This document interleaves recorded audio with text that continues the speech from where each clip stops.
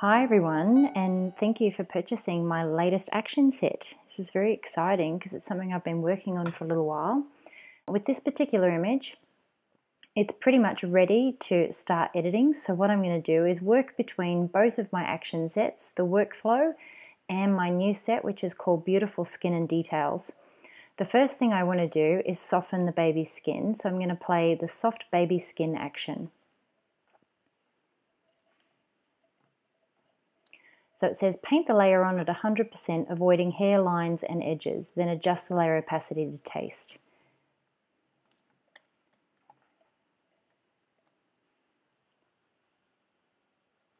So we're painting this on all the way over.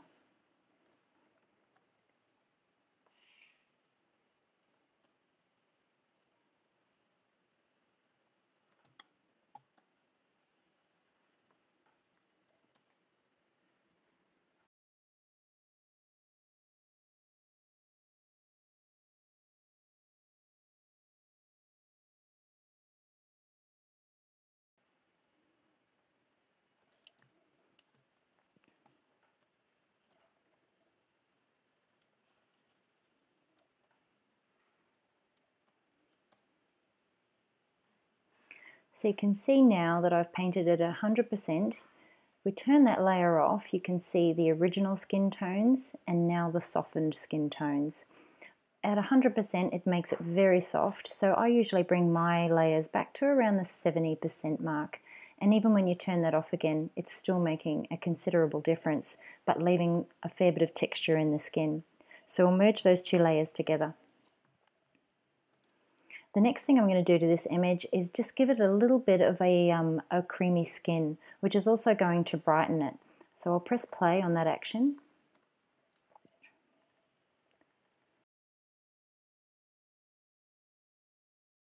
You can see it's really brightening up the skin tones there and making them beautiful and creamy, but you know, because of all this wool around the outside, I'm going to paint the action over the entire image. Or at the very beginning, you could have just inverted that mask by pressing Command I.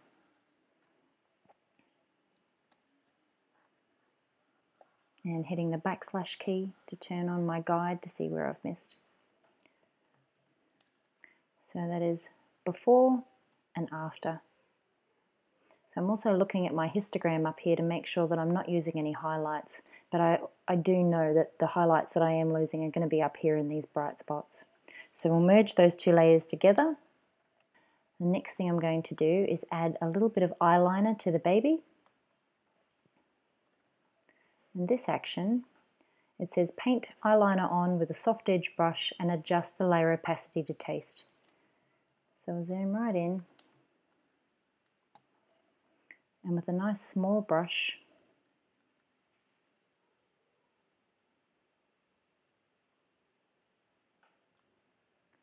we turn it off and then back on again, so it's giving it some nice definition, but we're just going to bring the opacity of that down so it's not too heavy and merge that together. The next thing I'm going to do is give the lips a little bit of detail. And I know this is called eye pop, this action, but what it does do is really define eyes that are open, but it also works well on other areas. And because this baby has incredible lips, I'm actually going to use this particular action on them. So I press play, and it says using the lasso tool, select around the edge of the eye, well in this case the mouth, then press play and adjust layer opacity to taste.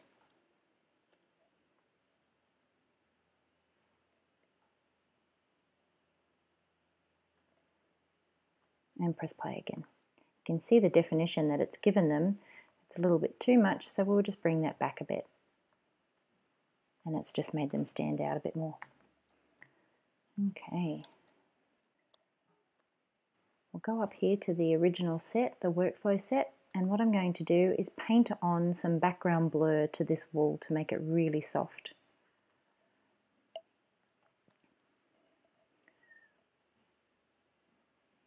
So with a large white brush at 100%,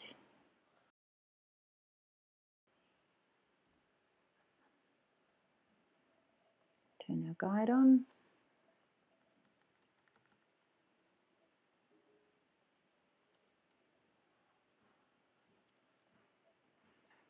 And then we'll bring the, you can see that that's quite soft, so we'll bring the opacity down to probably about 20%, maybe 25. And then we're going to blur the edges.